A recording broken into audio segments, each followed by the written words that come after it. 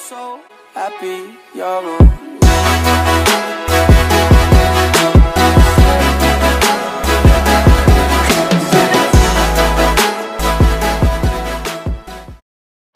Hey guys, Jasmine here. Welcome back to my channel, and if you're new here, a special hello, yako, and all that to you. So today, I'm so excited because I'll be bringing a lot more new videos for you guys since I'm on holidays. And today's video, I'm going to bring you guys along with me to the gym and I guess show you guys some of the things I do in the gym, so that if you want to go and you're tired of doing like the same old treadmill, elliptical, whatever, then you can try these out. Okay, so I don't know if you can notice, but I'm putting the incline of the treadmill up to the highest incline, which is I think 15 on this treadmill, and I'm not gonna go that fast. I went about 3.5 to 4 speed, because you'll need to be able to walk for this. So the first exercise is lunges.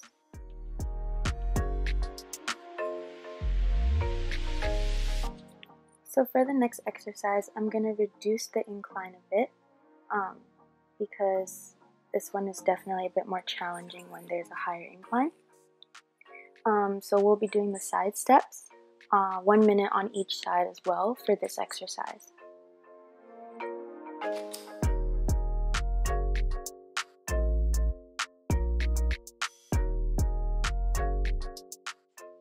Alright, so all I'm doing here now is because my calf muscles are definitely feeling it at this point.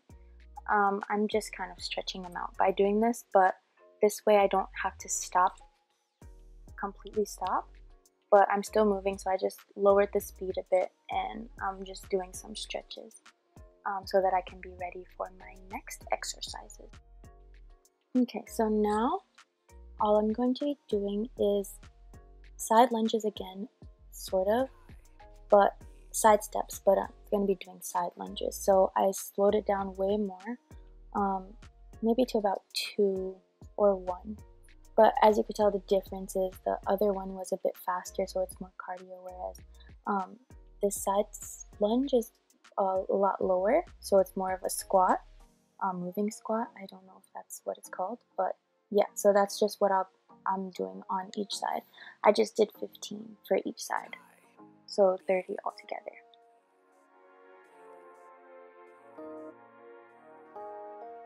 Alright, so now I'm going to be doing just regular jump squats. I sped up the treadmill a little bit, just so that it's a bit more of a challenge. I didn't speed it up too much. I think it's about 5.5 at this point. And last but definitely not least, my heart rate goes really high when I do a lot of cardio, heavy cardio. So right now I'm just gonna gradually reduce the speed of the treadmill, and I don't know what this has to do with health at all, but for me personally, I like to reduce my heart rate to at least 100 before I get off, whenever I do the Stairmaster or treadmill or whatever. So depending on what you feel like your body needs, just try to reduce your heart rate before you get off. Don't just completely bring it to a stop. Okay, so I'm not exactly sure what this workout is called, I forget, but I'm just gonna call it the over under bicycle kick. So you just grab a dumbbell of whatever weight you feel comfortable with, and for this I would say repetition and being able to do it longer, longevity, are more important than the weight amount. So I would suggest getting a weight on the lower spectrum, so like 4 kgs or 3, whichever. And so you're just gonna lean back, as you can see me doing, and lift your legs, don't let them touch the ground, and just put the dumbbell over and under. And I do this for a minute. So the next exercise is going to be a plank for 1 minute.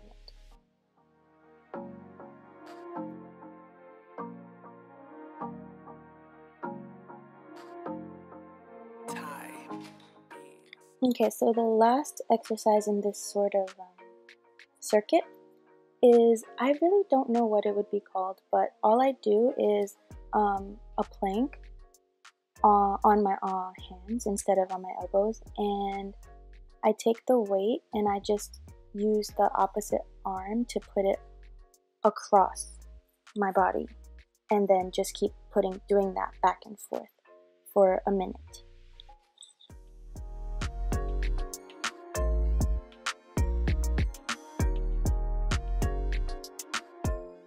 So whenever you feel like you need rest and are really tired and need to catch your breath, then just go into child's pose. That's what I usually do. And yeah, I sometimes just do a full,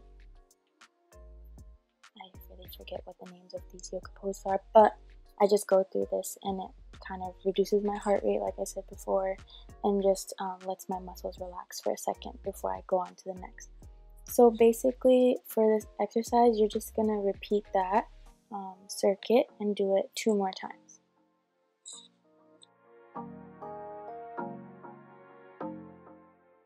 Alright, now for some of the fun stuff. So I really don't, once again, know what this exercise is called. Sorry, I was adjusting my phone. I really need to get one of the little phone holder things. Anyway, so for this exercise, all you're going to do is lift up the bar. You don't have to have any weights on it, but lower weights for this is also recommended. So for this one, you just put it onto your shoulders and you do the crab walk back and forth for like a minute. And that's it, really. Yeah, so as you can see, I try to just do a regular squat, but remember to keep your back straight. And if you feel it starting to curve, or you're not maintaining your balance, just don't go as low until you can get lower without while keeping your back straight. So yeah, I just do this for about a minute as well. And then all I do is I like to do that do it a minute and take about 30 seconds, and either do another exercise and go back to it and do that 3 times, or just do it and take 30 seconds rest and then do it again 3 times. And now I'm going to take a 10 kilogram weight, which is about, I guess, 20 pounds or so. And I'm going to do a wall sit. Just because of everything, my legs are one of my strongest, I guess. And just a regular wall sit doesn't really challenge me enough. So you can just do a regular wall sit, or you can also just grab a weight if you want it to be more challenging. So I try to do my wall sit for a minute as well, or you can break it up into 30 seconds and get up, rest for like 2 seconds and go back down. Whatever is easier for you. I know that wall sits can be pretty challenging, but also remember to keep your toes lifted and let your weight be put into your heels. That way you get more of the workout in your legs than if you have your toes pointed down.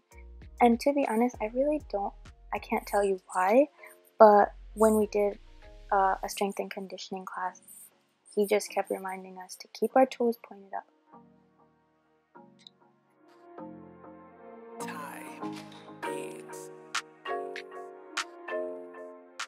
Okay, so now all we're really going to do is a bit of a cool down. So put your arms across both sides like this. And then just lift it over your head. Do it for both arms as well. You know, listening to the Chop Daily Spotify playlist, so definitely check that out for and you know, consider it for a workout playlist because it's definitely popping. And now, yes, just gonna lift our feet one at a time. Get that good hamstring stretch.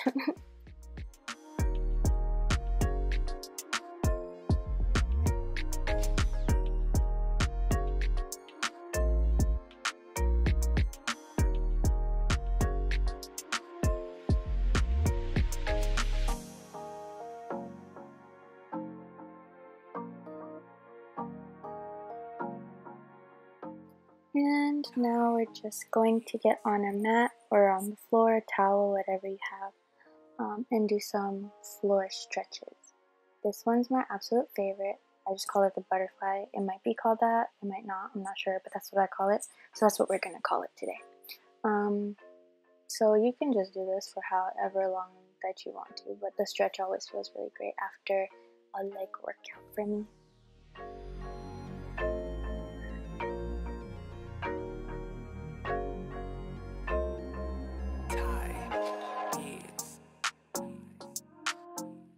Okay, so now I'm going to be doing a kind of different stretch. So I'm going to put my leg, one leg across in front of me, and then one straight back behind me, and then just lean forward. This is a really great hamstring stretch, and yeah, I know I'm really like sweaty and gross, but you know, that's just evidence of a good workout, right? So I'm just keeping this for however long, like I said before. It's whatever you feel like your body needs, or you know, if you want to get a really good stretch, and just do that for both sides.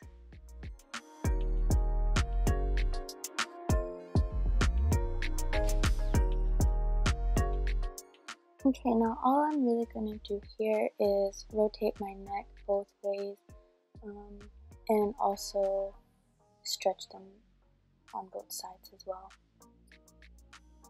This is really good for me after doing weights, just so that I don't have too much tension in my neck.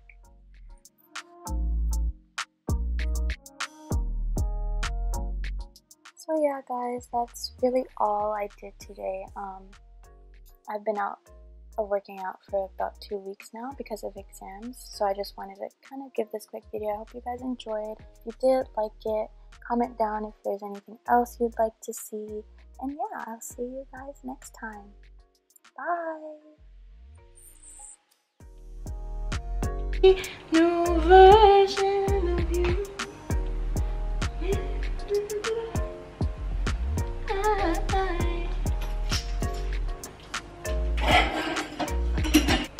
Okay, I know I closed it out, but I figured I'd show you guys like what I like to have to eat or drink after I work out. And I just went grocery shopping, so I got some stuff for y'all. So this is super simple, like smoothie, ice cream-ish, nice cream type thing that is packed with, you know, whatever peanut butter and bananas and matcha, all that stuff, whatever that is in those things is about to be in this smoothie.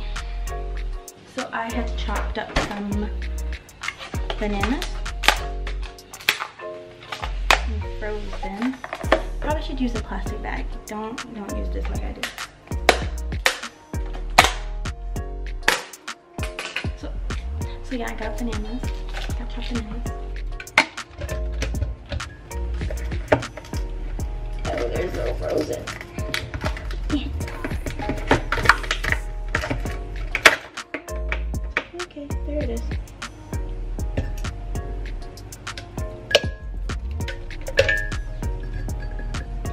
Oh my god.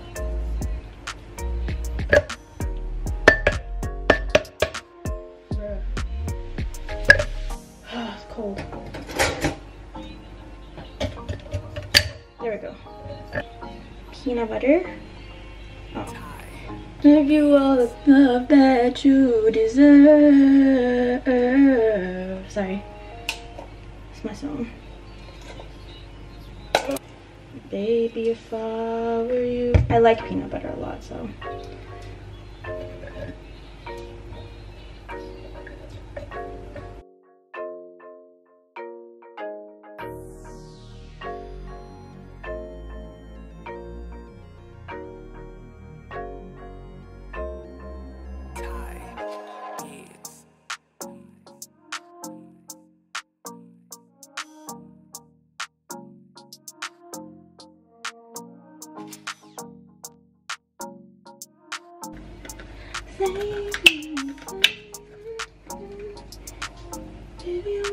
Okay, and then yeah, that's it. So I just wanted to like show you guys that, and then now I'll let you go about your day, and I will see you next time. I hope you enjoyed, and if you did, like this video, and if you like seeing workout videos and want me to try to do more, even though I'm not a personal trainer, just getting back to the gym, to be honest. That's why today was a short workout.